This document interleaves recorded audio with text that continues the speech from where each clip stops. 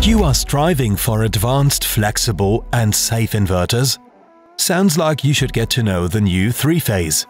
Sungrow's next generation of PV inverters, providing maximum freedom.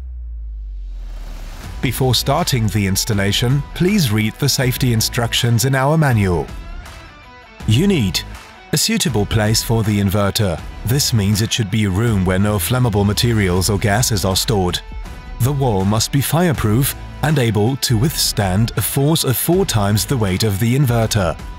Furthermore, the inverter should not be exposed to direct sunlight, rain or snow. All screws and plugs required for the installation are already included in the delivery. You only need your own tools like screwdrivers. And off we go! Luckily, you don't need a spirit level. Sungrow has it integrated in the mounting plate. Before you start drilling, you should make sure that there are no wires running through the wall that you could damage. Take your drill with the 10mm drill bit and drill at least 70mm deep into the wall at the marked points. The dowels for mounting the inverter on the wall are included in the delivery. You will also need a cordless screwdriver for attaching the mounting plate. The required screws are part of the delivery. Due to the light weight, the inverter can easily be mounted by a single person. For the lift-out protection, you need a cross screwdriver to fix the 2 M4 fixing screws and washers. Before the inverter can be connected, the AC home circuit breaker must be disconnected, the cables must be de-energized and in perfect condition. Before installation, make sure by measuring that the cables are really voltage-free. You will find all cable requirements and wire sizes necessary for commissioning in our manual. Furthermore, you have to set the DC switch on the left side of the inverter from on to off.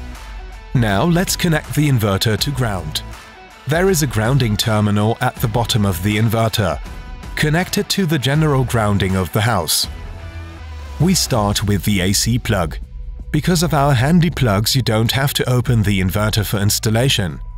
Simply pull the cable through the individual components and screw them together with M4 screws.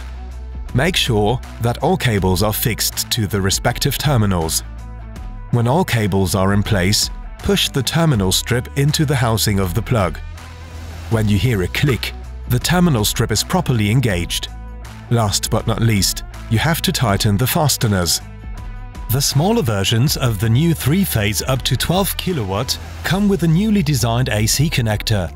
The assembly works screw-free. Only for final fixing of the connector, 1 screw is required. Quick and easy.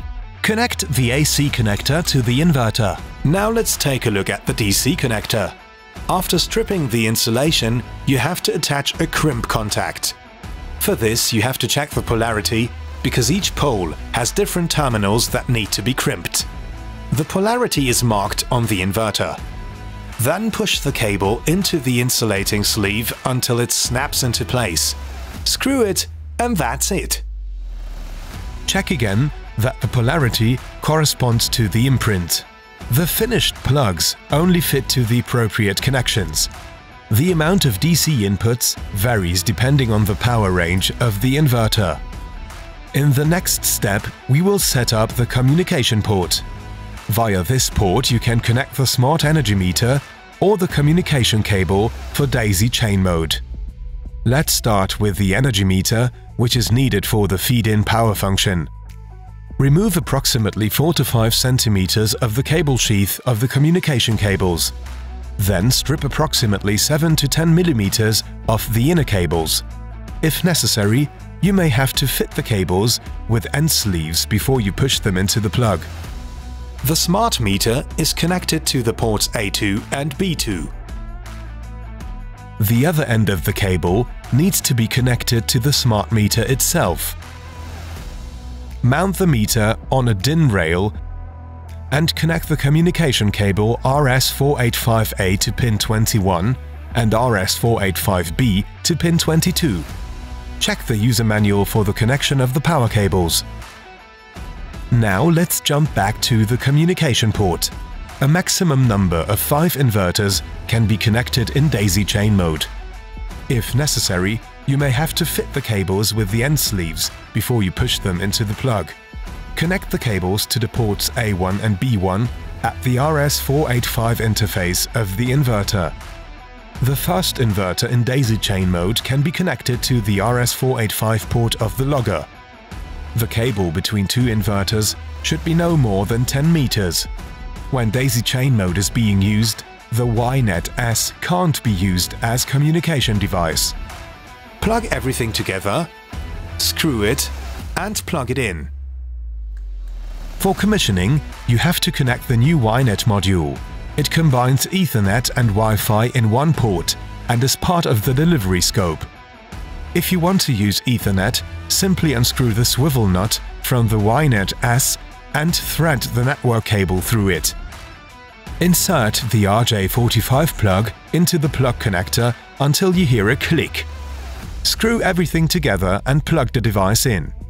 If you want to use Wi-Fi, it's even easier. Simply connect the module to the inverter. That's it. The installation is done.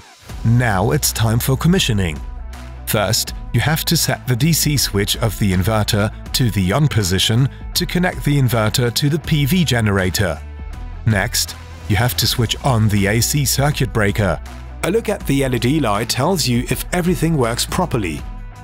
If the light shines continuously blue, the inverter is ready for use. If this is not the case, please refer to the manual where you will find a breakdown of the different light signals.